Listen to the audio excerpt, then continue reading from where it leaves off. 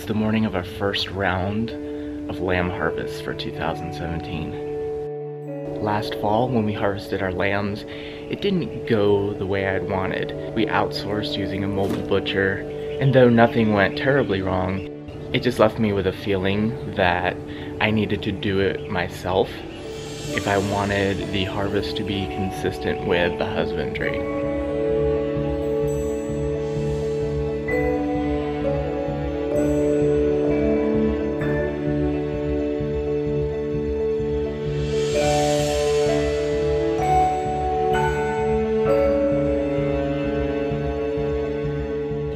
Coming to that conclusion led me on a journey into 2017, a journey into the agrarian renaissance. This is raising our own food and managing our own harvest, and then preparing it in the kitchen respectfully in a manner in which honors the animal.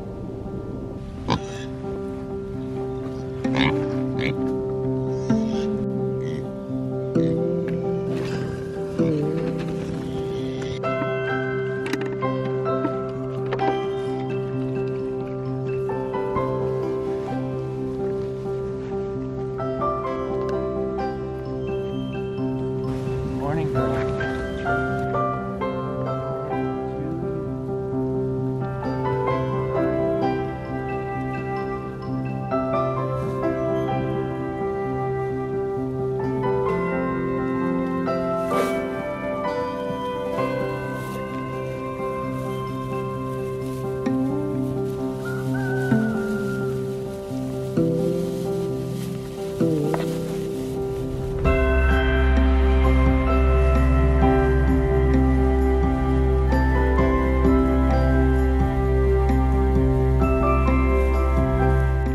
Friends David and Kim are here to help us along with the process.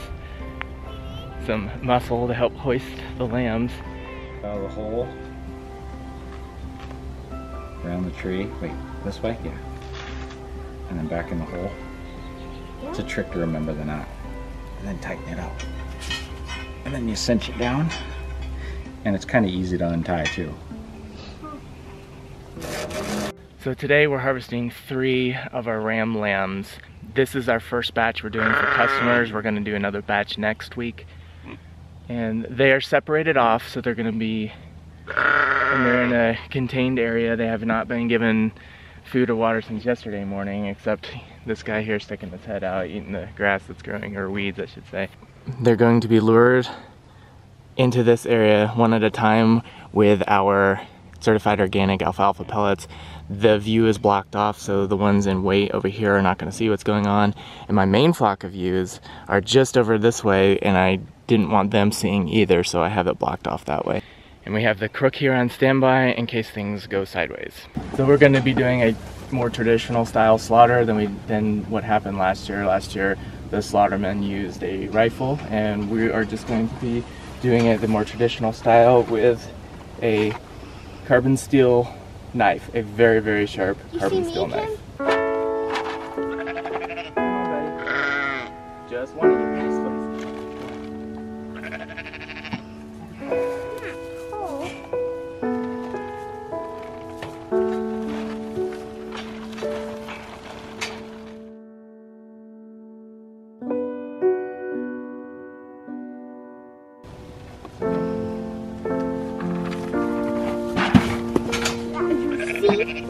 How to be If you need me to do anything, let me know.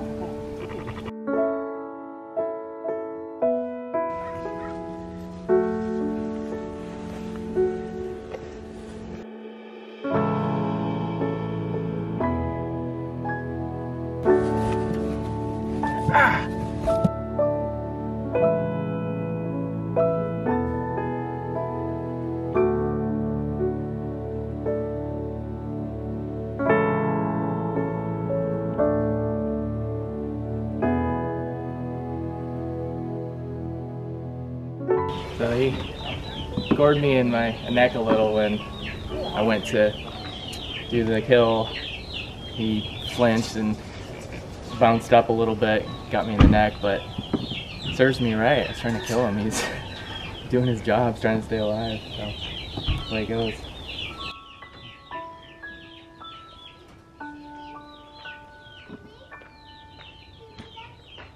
I see ya.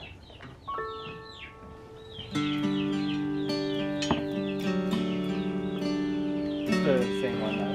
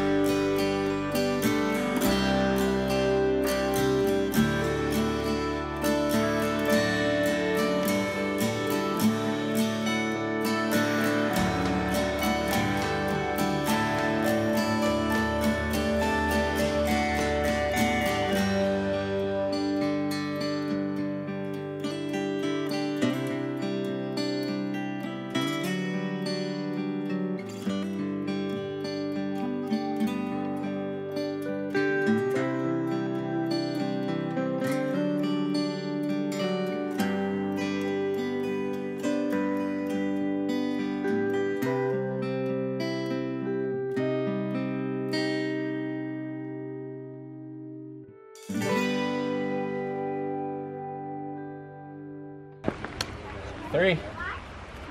Wet, but there it goes. This year's lamb harvest went so much better than last year. It was a lot more work, considering last year all I had to do was set things up, get ready for it. With the help of our friends David and Kim, and then later Rob and Rose came over to help load in the hay, but Rob actually gave us a hand with the harvesting as well. And it took us 4 hours to harvest the 3 lambs, so that was a long day, and we obviously didn't move very quickly. But as far as an overall experience goes, it was significantly better than last year. It was much more peaceful, it was very relaxed, very, very low stress. Each lamb got a little bit better. The only full harvest we filmed was the first lamb. And we probably should have filmed, if any of them, the last one, because the last one went so much better than the first. But overall, everything went really well. And what I really think was a big improvement this time, not only doing it ourselves, but also I was much better prepared for it emotionally. I was much better with my boundaries with the sheep this year. Last year I was very attached to the lambs that we had raised for meat, so the harvest was very difficult. But this year, having breeding stock and having ones that we knew we'd be keeping here for quite a while versus ones that we were just raising for meat, I was able to make that separation. And same for little Buddy. Though he was very fond of the rams. I'm right up here, guys. Say hi. Hi. We were both much more prepared, and we didn't have that same level of attachment that we did last year. That made the process a lot more smooth for both of us.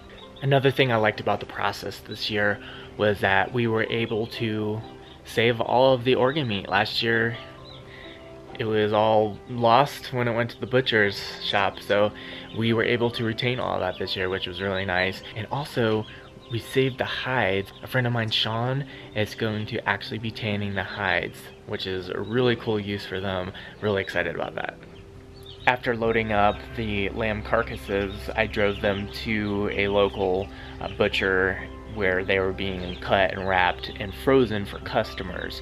The lambs that are going to be harvested for our meat supply, I'm actually going to do the butchery for. I was just not able to provide that as a service for our customers for mainly space reasons. I don't have enough processing area, and I don't have enough freezer space to put all the meat in the freezer and hold it for customers until it's frozen and ready to be picked up.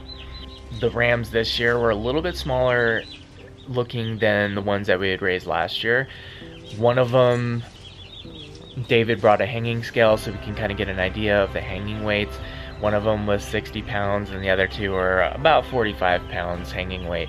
And we'll be getting the official hanging weight pretty soon from the butcher, so we'll know exactly where we stand with how we did this year versus feed consumption, inputs versus yield. Next week we have 4 more lambs to do. These are going to be ewe lambs. The ewe lamb harvest is going to be a little bit smaller than the ram lambs for obvious reasons. The rams grow faster than ewes. Be sure to check back when we get all of our final numbers in. We'll go over the numbers and do our end of year harvest analysis.